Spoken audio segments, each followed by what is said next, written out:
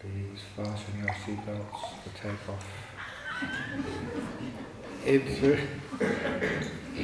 Into the deep insides. Sometimes that people asking is a very good question is, now what can you believe? What can you trust in life? Because sometimes that even you look at magicians, and magicians can create illusions and tricks, and you think, how the heck could they actually do that? I recall that, again, one of our common friends when I was in Cambridge, she was the head of the Psychic Research Society there, Dr. Tony Cornell. And every now and again, whenever there was a big ghost event in UK anywhere, he would always see him writing the reports, and it would be reported in the newspapers, even in Australia. And because he was a very good friend of mine, and Jeff and what's his name? Bernard. Thank you. So you've got to give her some work to do. And because of that I always remember reading an article which he wrote, and he said whenever he did go to do any investigations, he'd always take a professional magician along with him, who knew all the tricks, all the way that you could deceive people. And that made me start thinking all the other stuff which happens in our life. Now, are we imagining this? Are we being deceived? All the ideas which we have and we believe because our authorities tell us it's true. Basically, how can we know that what we see, what we hear, what we smell, taste and touch, and even what we know with our mind is real and true? And that's especially the case, when you get into, the meditation. You can see some images in there and some weird stuff. And is this real or is this false? What's going on? And fortunately, there is a very powerful psychology which came from the Buddha 2,500 years ago.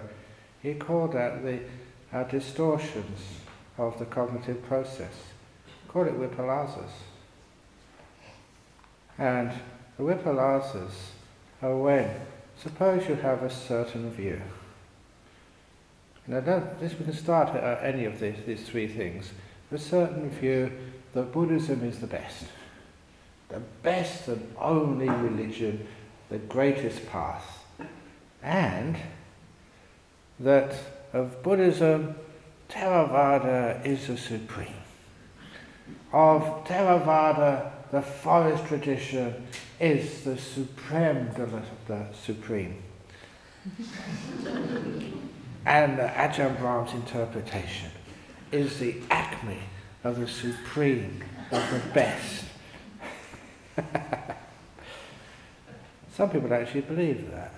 Now if you start with that view, you will find that any perceptions, raw data which come up into your mind trying to prove the opposite, or which actually show the opposite, you will not see them, you will deny them. It doesn't make any sense to you. It can't be true, because I already know my faith is unshakable in whatever. So it's actually your views, they do distort perception. I already gave one example of that, of the flower pot. A more common example of that is people falling in love. And I started remembering in those days that when you would go again chasing girls, not chasing them, sometimes they were chasing me, actually we chased each other, to be honest. But whenever we'd go out for a romantic time, it'd always be a romantic evening, never a romantic midday. And we'd either go to a candlelit dinner, and that was really way up there in romance, or a walk by the river under the moonlight. Is that romantic? Or what other, like a dance in a nightclub or some evening venue. And then I tried to wonder, why was it that you'd only fall in love in dark places?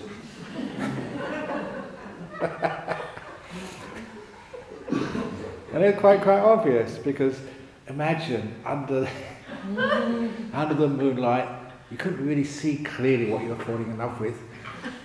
Under the shimmering candle flame, that your girlfriend looked pretty ordinary during the midday, but under the and the same, she looked at me, and I was really, really hot and strong and handsome, under the flickering light of a disco. Because there, she would see what she wanted to see. Something to fulfill her romantic dreams. The dream man. That's supposed to be me. I'm sorry. The dream. But isn't it true now? It's just making a little bit of a funny story there, but why is that? It is because we have certain wants and dreams, things we want to see.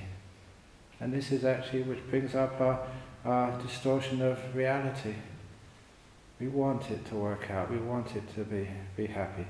We're not really real because of wanting.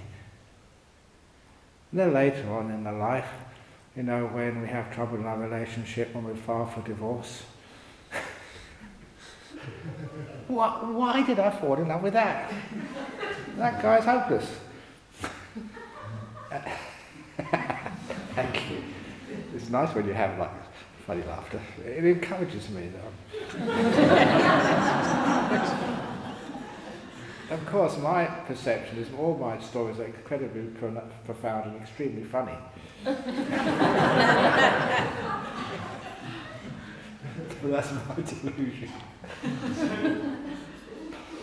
But what happens is sometimes we get really negative.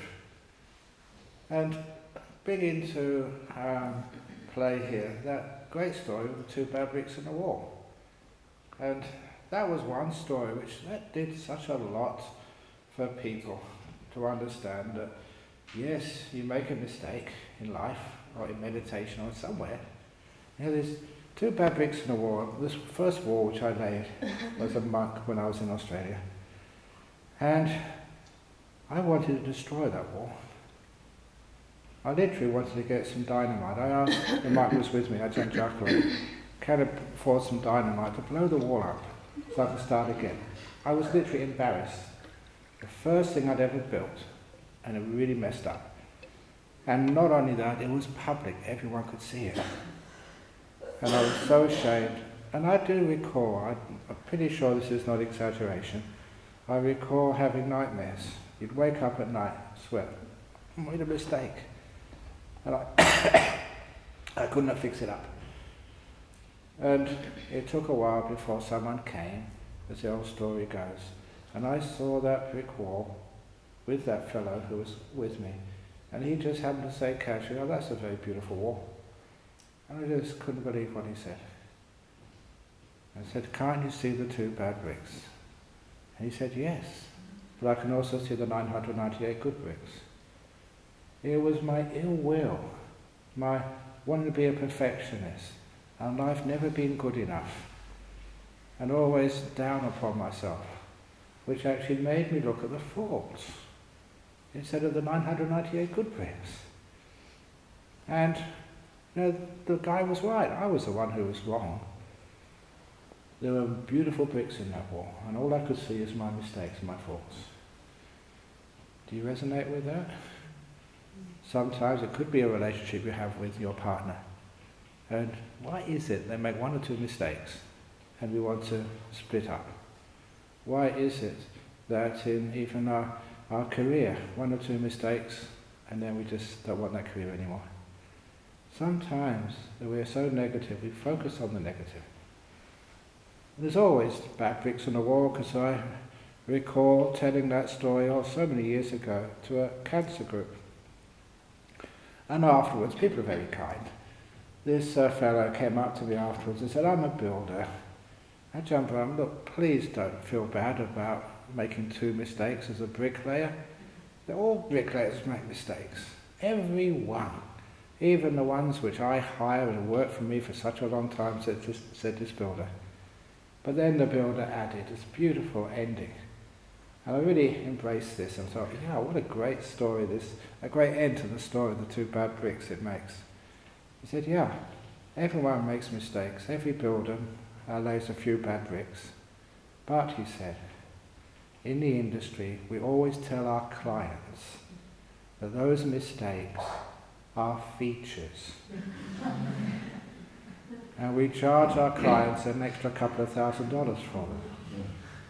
And I thought, what a wonderful ending to that story it is. What was supposed to be a mistake, something which I wanted to get rid of, actually was a feature which made it unique, which made it stand out, and you looked at it a different way, and there's only one wall like that which has that feature. Isn't that wonderful, beautiful? Look at the great mistake the builders made in Italy with the Tower of Pizza. Well, not pizza, it's not a Pizza Hut. Pizza. Imagine if they had a good builder on that job and it was straight. Oh, they would have lost a lot of money in that tower, hardly any tourists. That made it unique, the leaning tower of Pisa. So sometimes we look upon mistakes and we're in denial of them because we don't see their value. It's called ill will. We look at ourselves, I'm not good enough. There was an interesting anecdote, because I've been teaching nimittas and jhanas for many years now. And so when I started talking about nimittas to people, seeing beautiful lights in the mind, a lot of times people would come up to me and say, well, I saw this light, but I couldn't have been a nimitta. And then I investigated, asked them, and 95% of the time, it is a nimitta. Sometimes I say 99%, 95%, but most of the time it's a nimitta. It really is. But what was really interesting me, why is it that people doubt it and deny it? Why is it they get something beautiful and they think, no, it can't be, when it is? There's a type of sort of negativity. I can't do this, this is brilliant stuff, not me. So there is a little negativity there which actually distorts your perception, which means it can't be true. And of course, you may have noticed I was just talking about the first 2 hindrances, wanting and denial, basically.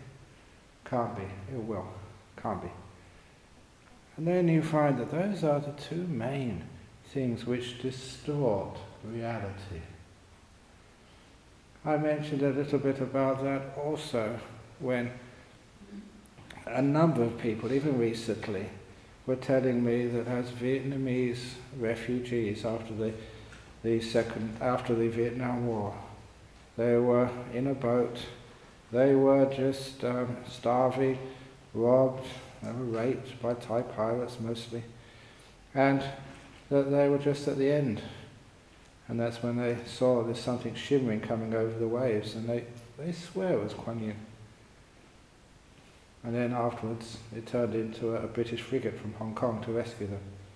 There's so many people that they have had near-death experiences, and they go towards the light, and it is Jesus come to rescue them or whatever.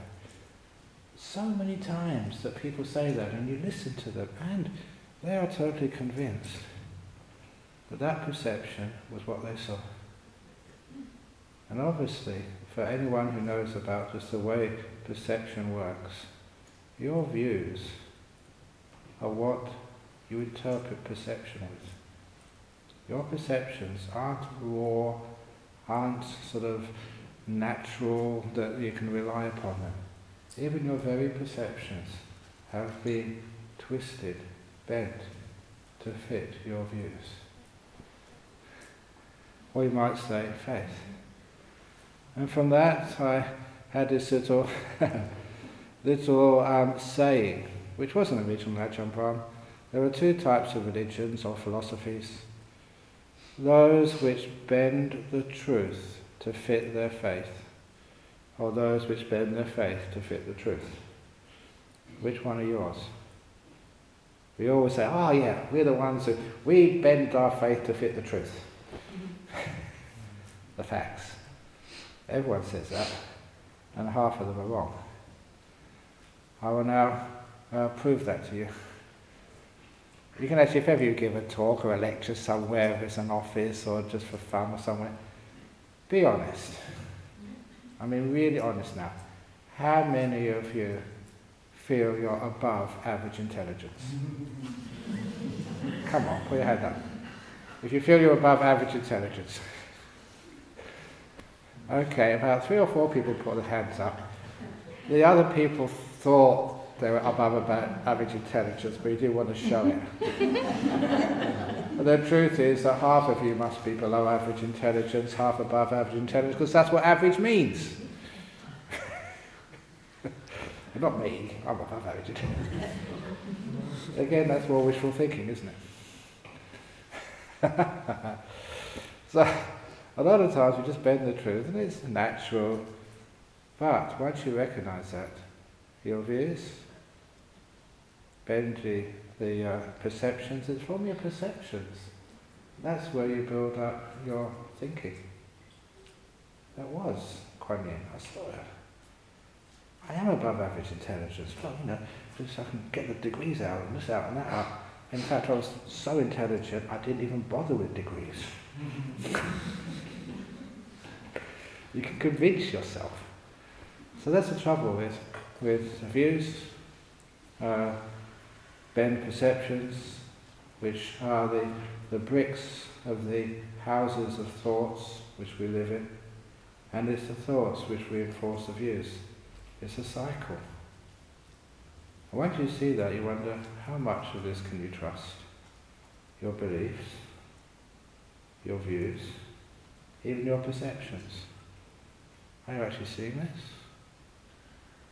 And sometimes when you see hypnotists at work, oh, they really sort of mess up your mind. Is this real or is this not real? How can I mention already when you can actually touch the skin with an ordinary room temperature nail and you can get a burn up, a really physical injury? How on earth can that happen? So sometimes that we have this amazing doubt, what's true, what's not true. And that can very much totally disorientate you. So we don't go into this easily, and we don't know what's real and what's fake. So what we can do is understanding it's those first 2 hindrances, more than anything else, which bend the truth. So our job in meditation, to find, or to philosophy or religion, the search for meaning, the search for truth, first job is to try and suppress those hindrances. So we don't see what we want to see. We don't deny what is right in front of our eyes. But we suspend those 2 and just see. That is much harder than you think. Because it's challenging sometimes. It's scary sometimes. It's really hard to actually to accept the truth. So one of the first things we do to allow people to accept, the real life. I know that sometimes people say, you monks and nuns don't live in the real world. And I just react to that.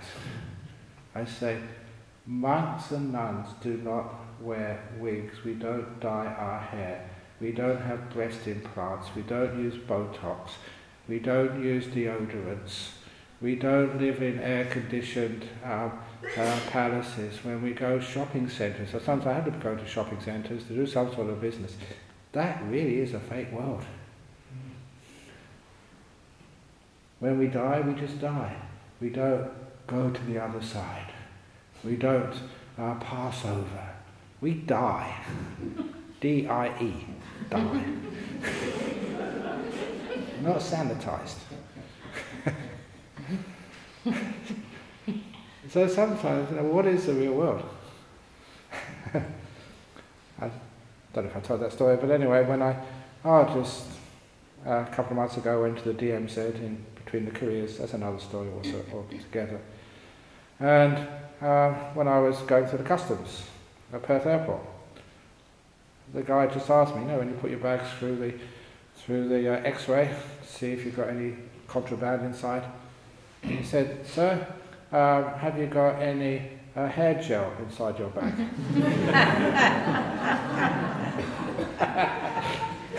Come on, man. Unfortunately, he laughed, I laughed, and I just shared that story with lots of people. And Mike having hair gel inside his bag. What would I use it for? Come on. But anyhow, that a lot of times that when we want to find the truth, we have to be courageous, because the truth is scary. Sometimes it tells us what we don't want to see. That maybe you've invested all your life in a particular path, religion, philosophy, or no philosophy, and you find it doesn't stack up. Are you strong enough, courageous enough to abandon it, to get something better? Very few people can do that. We've been doing this for too long a time, so it's easier, so we think, to actually just to stay stupid. Do you really want to be wise? Wise wisdom comes with responsibilities and also having to change things. Do you really want that? So anyway, it's letting go of the 5 hindrances, especially the first 2, is where we find insight. Insight we can trust. Reading books, you just read the books you want to read. Translations, you go through all the different translations of this book and that book, and you find the one, that's the best translation, because that's the one which suits me. I don't have to do anything. It's not challenging. So that's why on these retreats, it's not telling you what you already know. It's not just repeating what you can find in another book. It's not just affirming just your comfort zone. It goes deeper. That is why it's a challenge. But you would never be able to do that unless it was fun. Sometimes the fear, how can we overcome this fear? It's not just the search for truth and the commitment to find out no matter what. Sometimes it's the joy, the satisfaction of actually finding out what this life is all about and who you are and what's going on inside. That is very delightful. I don't know if any of... I remember just a documentary which I did see when I was visiting my mother once. It was a BBC documentary about Francis Crick and James Watson, the ones who cracked the genetic code, or actually found out, what a gene is, DNA. And apparently it was very accurate. The reason I watched that, because that was over in the Cavendish in Cambridge, so I knew the area and knew Professor Pippard, who was the head of the Cavendish at the time. And anyway, it was obviously many years before I was there. But I remember the image, or the scene, in which they finally got it. They cracked it. How a gene, the DNA of a genome actually, why it split, but why it was also stable. And in that scene there, not just the joy, but it was Francis Crick, who was dancing, down King's Parade, from the Cavendish to the pub, I forget what the pub was, dancing, just so much joy and happiness. It was bliss. He'd actually seen something and got something, and all that together, the wire was penetrated. So sometimes when you do actually see it, yes, now I understand. That is joyful. That is a bliss. Insight is always real insight.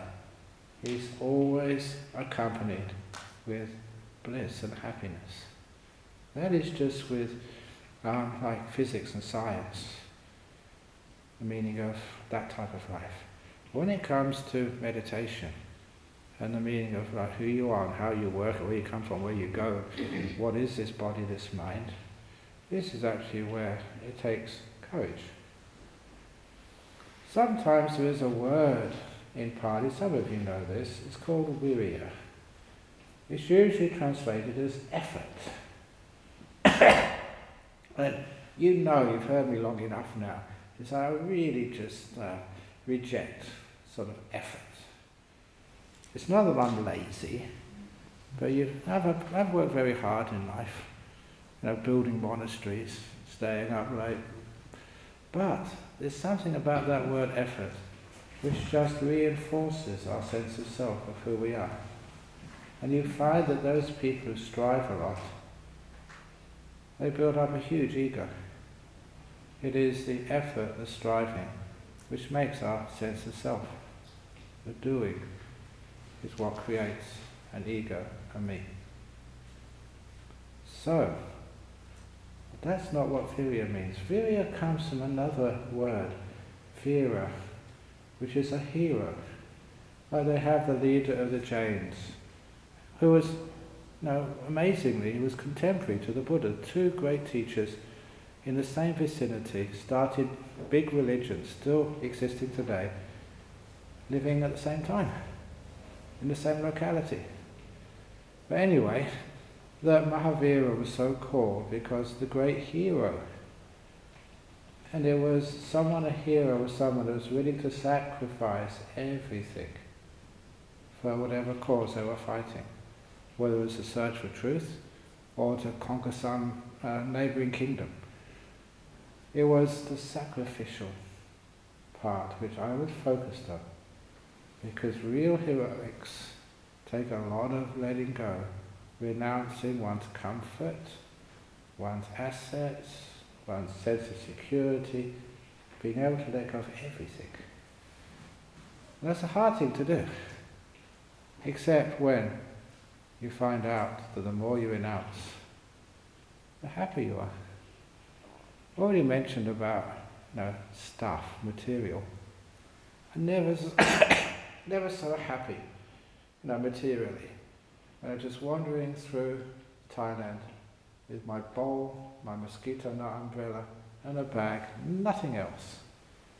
Knowing I could always get food somewhere, not the best food, but get some man's food the next day, sleep anywhere, and just have no destination, nothing calling me, nothing asking me to go left, right, or anywhere. Totally free. That was a wonderful feeling. The joy of simplicity. Sometimes you see just in our homes, even this morning I came in early at 5 o'clock. I didn't want to sort of turn on any lights, just felt my way from the door into here. And I bumped into so many cushions and a stool and a chair as I came in. And that reminded me just why there's so much stuff in our world. We bump into stuff all the time. Go to some people's houses and they're so packed, crammed with stuff. And it's hard even in monasteries where I'm supposed to be the boss. People always come in and leave stuff on the shrine. It's nothing to the Buddha. So why don't you offer space, emptiness to the Buddha? Or, giving Venerable Chandra an eye gift of chocolate. They're trying to find out what you like. And they give it to you. No, don't need anything. I mentioned, if you want to give me a gift, a nice box of emptiness. Put it in there. So, Merry Christmas, Ajahn, what you always wanted. Nothing. Thank you so much. It's going against something, isn't it? We always have stuff. Simplicity. So after a while, same within your mind, or your spiritual attainments. What have you got?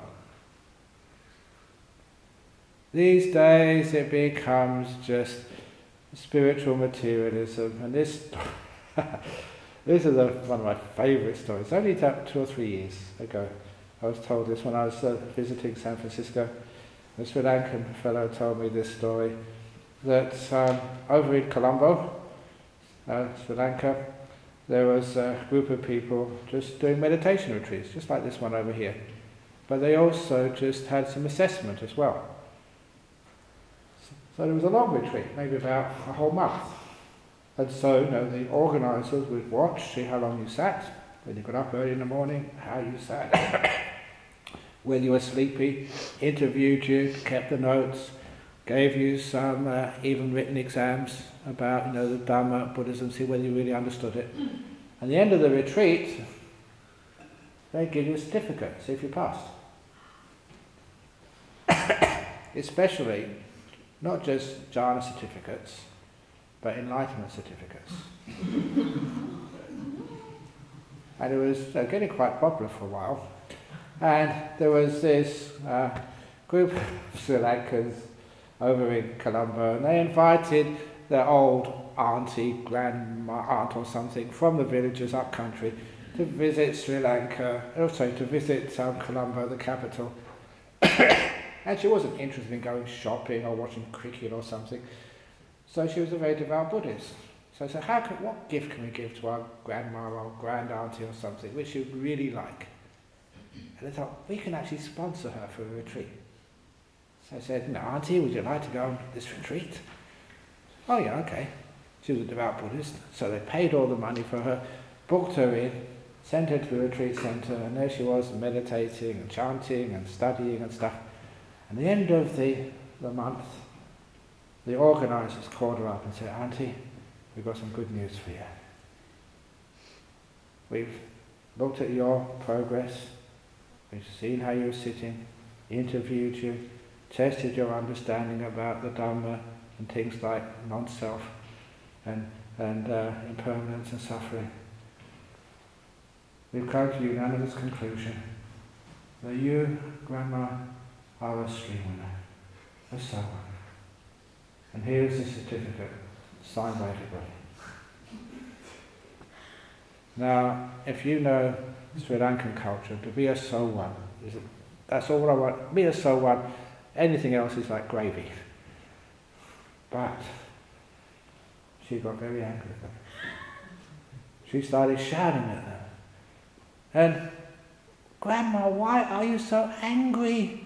Being a stream winner is an amazing achievement. You never go to any lower realms. You're bound to become enlightened. There's no other chance for you. It's a wonderful thing you've got. You should be celebrating. Even the Buddha said, greater than victory over so many lands is actually the attainment of stream winner. Well, why are you angry? And she looked at them with venom. You don't remember me, do you? No. Have you been here before? Yes. And last time I was here, you said I was a non-returner. You have now demoted me. And that was it. Because a non-returner is actually 2 stages up. That's the trouble with certificates. So they're not accurate. And so anyway, a few months later that place closed down, the story got around. It's a scam.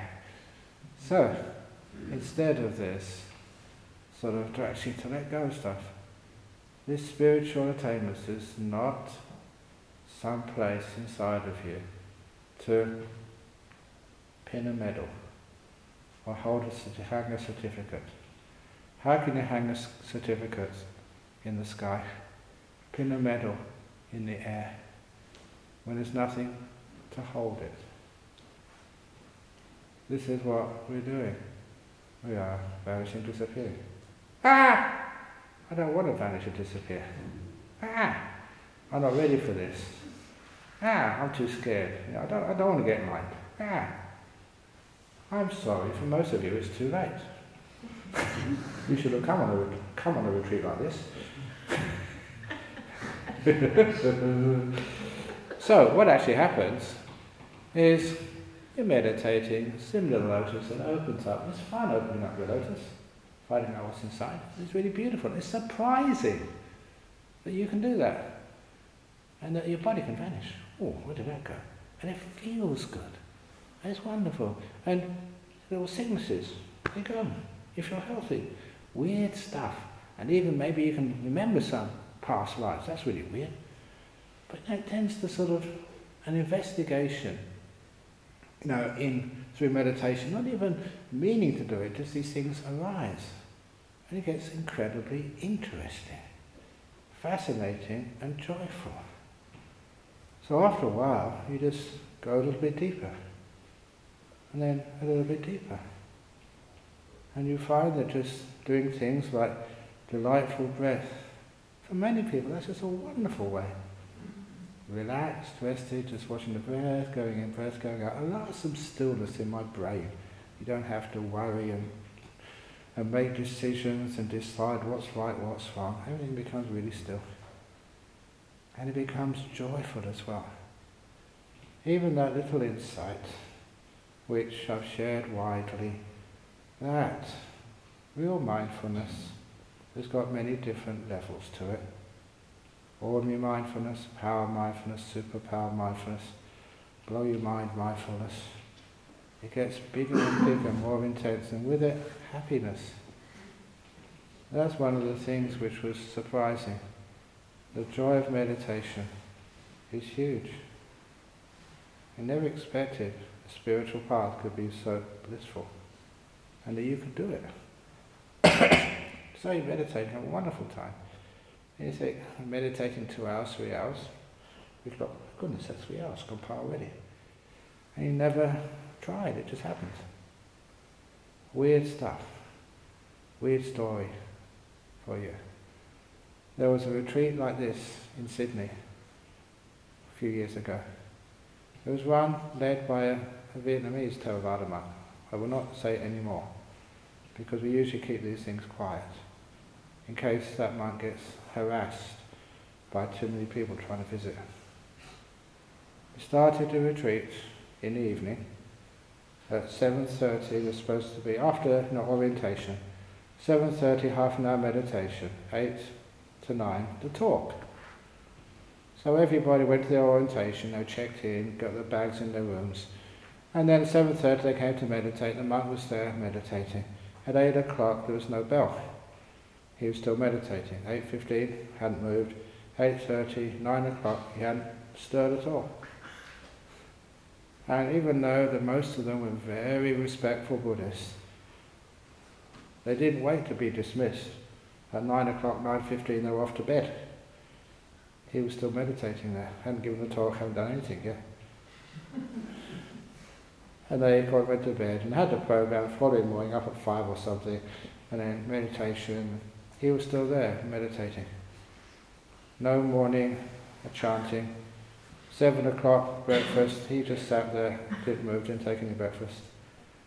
He sat there for 8 days, not moving, not eating, not going to the toilet, not drinking, just sat there.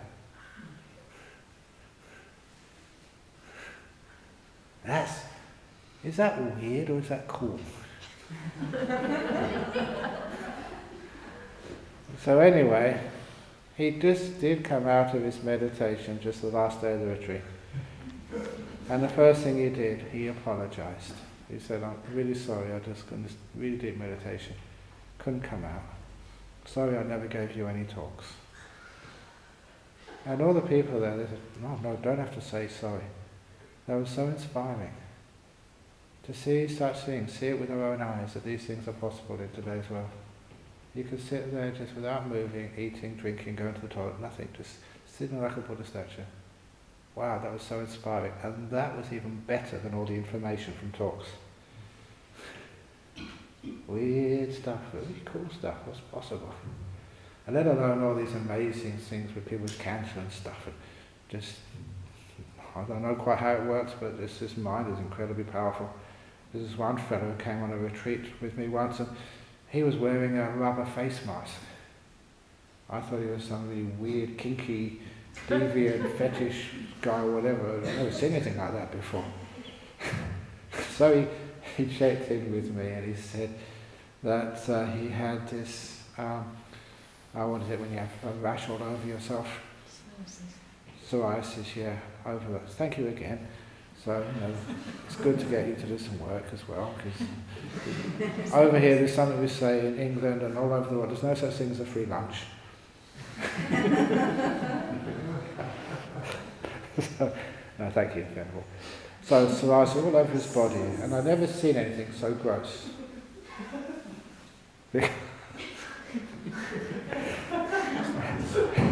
Because he said he had to wear the mask to stop him scratching his skin off. It was 24/7. And, he lifted up his trousers. It's all over his legs. Opened his shirt. It's all over his body.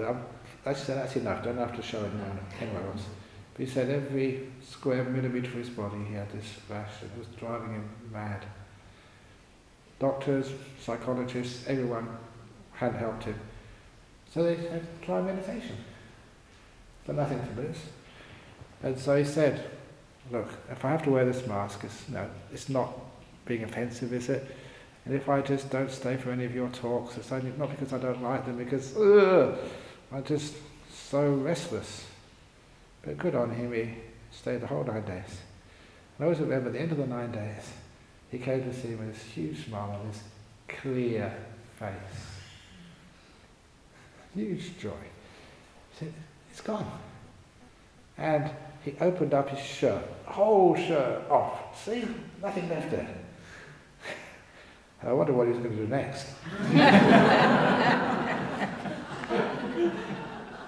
He just lifted up his trousers, but not taking them off.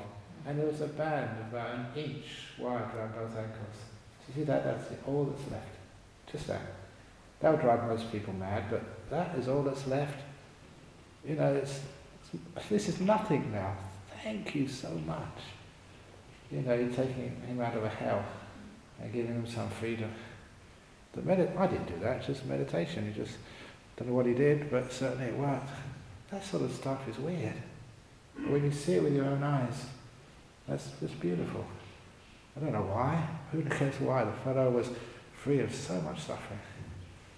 So this is where you have to be able to see weird stuff and actually suspend some of your ideas of what's possible, what's not possible. So you sit there and your body vanishes. Nothing wrong with your body vanishes, but you're perfectly aware. But inside, beautiful, delightful breath, and that becomes this incredible, powerful limiters, bliss upon bliss. And you remember sort of some of the stories of people like St. John of the Cross just blissing out. People going into ecstasy states when they were in a religious transportation, I think they called transport of delight. People finding other blisses and happiness, and that's you. You're experiencing it. These things which those monks and nuns and Buddhas said are real. And that just blows you away. You experience it, wow. But it's really scary.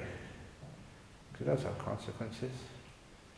When you see that sort of stuff, changes the way you look at the world. So you go deeper in. What's happening now is that this can't be fake. Because you're going so deep in the meditation, your wants and your ill will denial is disappearing. If it's not all gone. As Ajahn Brahmali, I just do listen to him, and he sometimes puts in a beautiful way. He said the whole purpose of meditation is actually to weaken and then suppress and then turn off the 5 hindrances, which stop you seeing truth. And once those are gone, you know they're gone because you're next to jhana, what they call last night upachara, neighbourhood. And many people these days, they've taught and they've got some sort of understanding. They think, this must be upachara. This must be jhanas. Unfortunately, most times it ain't. People get upset at that. If it's a jhana, real jhana, number one, you cannot think. No way. Thinking is so gross. You are so still. And you're blissed. You can't feel the body. It's not like the body is a long distance away. It's not there. You can't feel it. Mosquitoes? Obviously they're gone. Here's one story for you. Weird stories, which I like. A lay person, good old Greg, his name was. He was a meditator, a good man. But he would only usually meditate half an hour, that's all. And one afternoon, Sunday afternoon, nothing on TV. Of course there's something on TV, but he's bored. So he went into his bedroom to meditate. After an hour, his wife came to check on him. He was still meditating. Really still. Very still. Too still. Couldn't see his chest move at all. No sign of breathing. And she freaked. She called ambulance. 000 in Australia. And the ambulance came within a few minutes. And the medics rushed into the bedroom. Checked for any breath, checked for pulse, no pulse discernible. Straight into the back of the ambulance with his wife dragging along. Rushed to the hospital. Making a lot of noise. When they got to the hospital, it was a Sunday afternoon. Not many people there, thank goodness. And the triage took one look at him and put him into the emergency department, whatever, and put on an ECG and an EEG. Both flat-lined. He was dead. According to what they thought, first look, there wasn't no heartbeat, no sort of brain activity, both flat-lined. Wife was freaking out, and he was having the time of his life. She said, he never had so much bliss and stillness ever. So, already gave the game away that he survived this. So what did the doctor do? And this is what he said his wife, who was in attendance, did at the time. They didn't inject what's it called? Adrenaline. They actually did defibrillator to try and get his heart going again. Many times they put defibrillator, electric shock. And I have seen this on a documentary. Your back arches up. It's very violent. He didn't feel any of that. He was just having this nice peaceful time. So if you say you get disturbed by a door slamming, that's not Jhanas. It's got defibrillators on it. And so if you want to check if you've got a jhana or not, I think there's a few defibrillators here somewhere. Check it. Then, sort of, in the end, I mean, the only reason why the doctor didn't send him to the morgue, apparently, immediately, because the doctor was Indian. And he'd heard from his parents, you know, these sadhus, and they go to these really deep states of suspending all your life faculties while you're deep meditation. And so he thought, well, the wife said he was meditating. No real history, medical history of anything wrong with him. So that's why I kept on putting defibrillators on. And then he told me, he decided, time to come out. And he opened his eyes, and he actually bent up, opened his eyes, where am I? And as soon as he decided to come out of his meditation, beep, beep, beep, everything was back to normal again. The doctor couldn't really understand what was going on, gave him a thorough checkup. Now usually they keep you in overnight for observation. Not him, he was just perfect health. So he walked back with his wife. He walked back home in about 15, 20 minutes. And he said it was a totally pleasant experience except for one thing. The only thing which was painful was the ear bashing he got from his wife on the way home. Don't you ever do that again. You're bad for meditating. Don't do that. It's scary. I thought you were dead.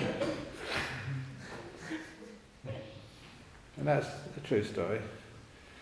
So I did actually write that in the book with Greg's consent.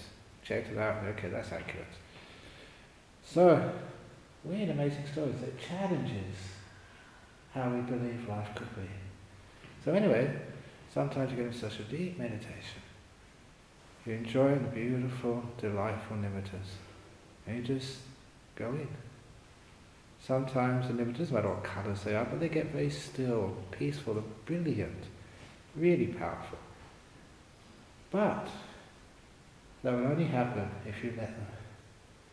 If you interfere, even in a small way, a tiny way, you disturb them. You have to let go, big time. And I think I mentioned that all those people, the first lay people who got into jhanas with me, I asked them, what did you do special this time? Was it what you ate, how you sat? Was it this type of meditation or that type of meditation? Why did it happen this time? And they all used, they all said the same. First 3 or 4 times, almost word for word. They said, I really let go. Really let go. And they said the same old thing. Really let go. So okay, next meditation, really let go. No, really let go. Come on, really let go of me. Really let go. That's not letting go. That's trying to let go, using it as a strategy, more doing it. But they actually did, totally abandon. And it just went quite fast. There was a story, thing I have to do, number 3, deep insight tomorrow, because I'm not going to finish. But there was this lovely novice story. This novice over in Wat Pah Pong years ago. And Ajahn Chah was with him for 9 years. Sometimes he gets amazing Dhamma teachings. Sometimes they were just so rubbish. I say that because he's my teacher, out of respect, out of truthfulness. Sometimes, you're on song, just like a tennis player or a soccer player, they can do nothing wrong. Every time they hit the ball, it goes in the goal. And sometimes Ajahn Chah was like that. Sometimes really amazing, sometimes, when's he going to stop? And that was one night. He was giving a really awful Dhamma talk. Rubbish, no real meaning, heard it before, and no real power to it. But there was a little novice there, it was only about, I can't forget his age, but 9, 10, 11, that sort of age. And he was wondering, said, all these other big monks, they're monks, they're grown up, they don't need to go to sleep. Well, I'm a young guy, I need sleep, I need to go to bed.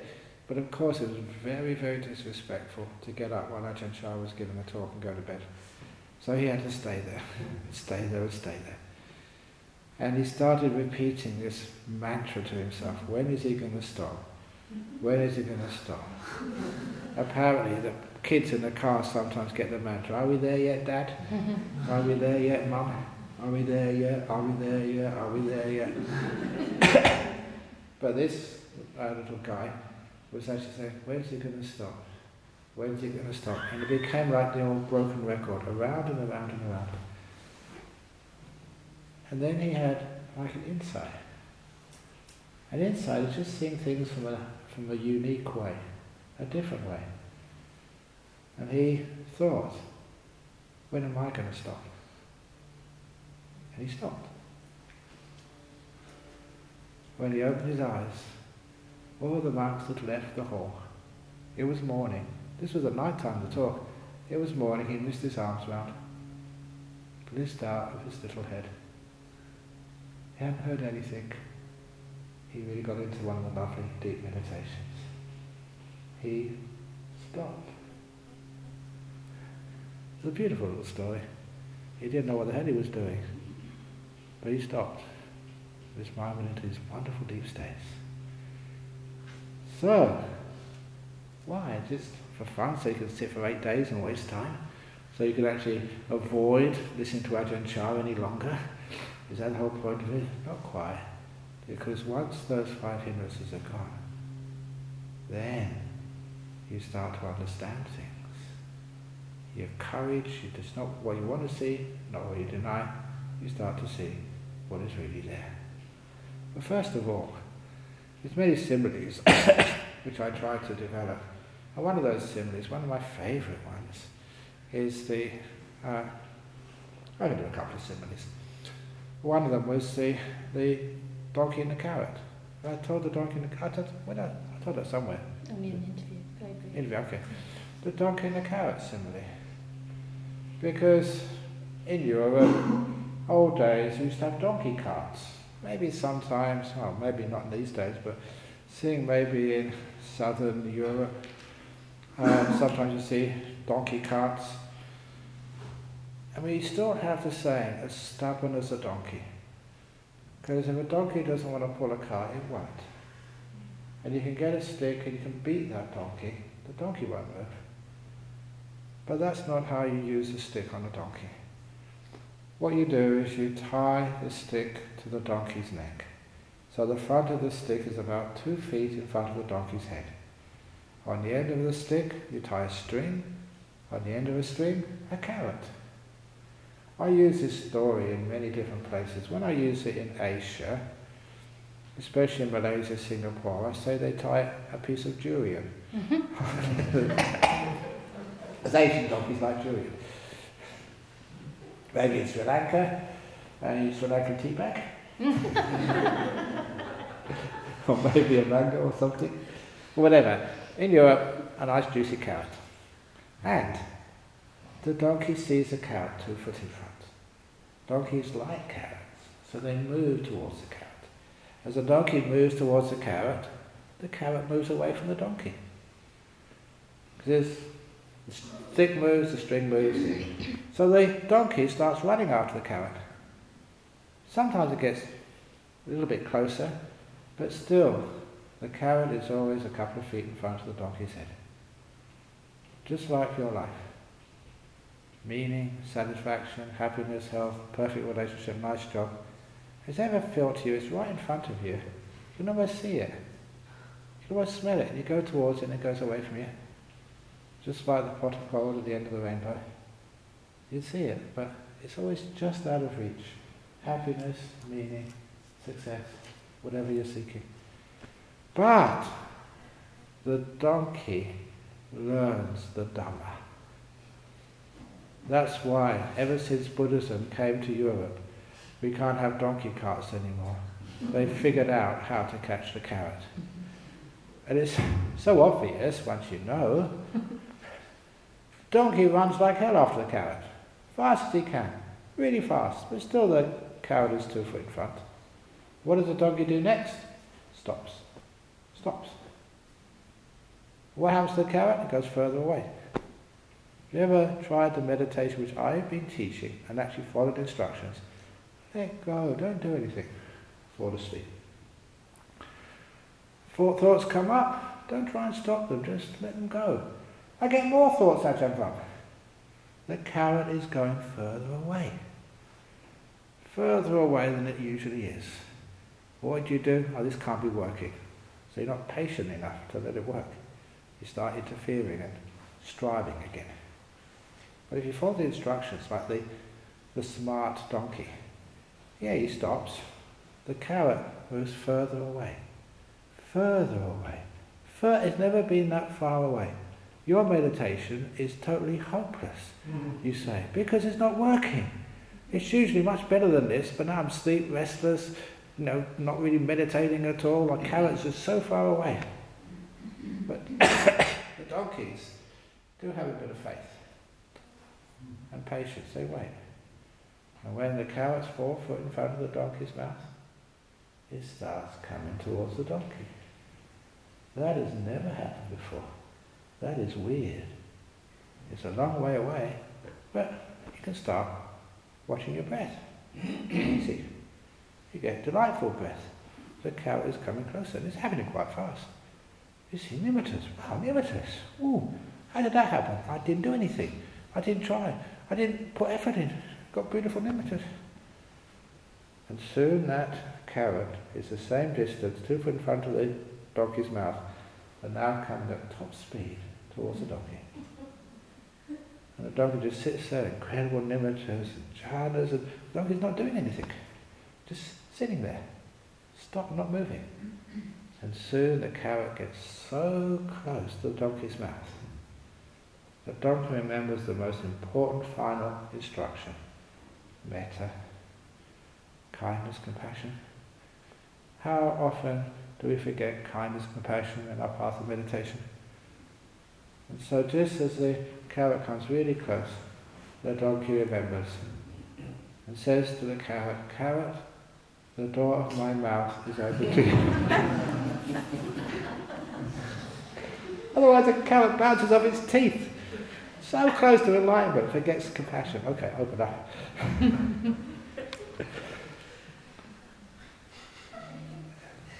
You get insight, that's how things happen. Chasing carrots. You stop, and the carrot comes towards you. I didn't mention that simile. Ajahn under the mango orchard. The mangoes planted by the Buddha. Only way you can get the mango, sit perfectly still, open your hand, and it comes. So what many people do, I tried that Ajahn. I sit here, perfectly still, open up my heart, nothing comes. That's enlightenment. Nothing. You're missing. But not only that, you say, when's it going to come? Come on, I haven't got all day, you know. There's how many days left of this retreat? Come on, I'm sitting here. No, 4, now. Otherwise I'm going to ask for my money back. I think I've already mentioned to you that on this retreat, because I always say, guarantee, because I'm very honest man, if you don't get anything out of this retreat, you are allowed to ask for your money back. And I will make sure that you're allowed to ask. You've heard it before, you won't get it back. You're always allowed to ask. That's marketing. I should have been in business. Anyway, where we go, the other simile, a very wonderful simile, is without the jhanas, can you really understand things? It's not only the fact you have the courage, the strength, and the open mind, you're not sort of distorting the truth to fit yourself, but also the data. It's the old tadpole and the frog simile. Once there was a little tadpole, and she grew up, she was born in a little pond in the temple grounds. And being a little tadpole in the temple grounds, you know, she was very inspired. She would hear the monks chant and the nuns, and she would listen to the Dhamma. So she became very, very knowledgeable about Dhamma. And there was even in that little tadpole's pond, there was a little school. And so she went to school, she went to primary school in the lake, she went to the secondary school, did her O-levels and A-levels in science, and she was so smart, she got a scholarship, you know, inside the little pond to go to university to study chemistry. And eventually she got a degree in chemistry and a PhD in water studies. So she was an expert on water. And she even just wrote a thesis on water. And she used some of the things she heard from the people talking about the 4 elements, especially the water element and the Abhidhamma on water. So she was absolutely the expert on water. But how could little tadpole really know what water is? She was born in the water, lived all her life in the water, knew nothing other than being inside the water. No more than a fish could understand what water is. When you're born in the water, lived in the water all your life. But the difference between little tadpole and the fish is that one day little tadpole grew appendages. She noticed something growing at the bottom and then her sides. There were the arms and legs. She was changing into a frog. But she didn't have a guidebook on what she's supposed to do as a frog. But one day she didn't really know what she was doing, and she jumped. She was on dry land. She was outside of the lake for the first time And that was weird. Nothing like she'd ever experienced before. Dry land.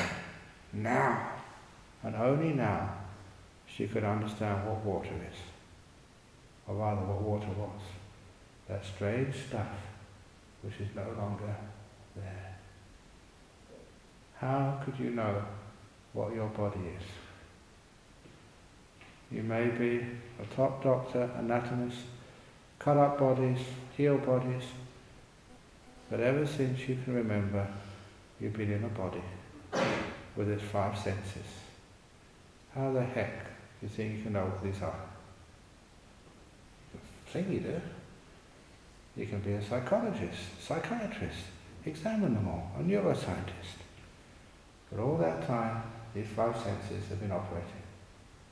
But then one day, you come on a retreat and you gain appendages, the jhanas. Just like 2 legs and 2 arms, 4 jhanas. And you don't really know what you're doing, but one day, you jumped.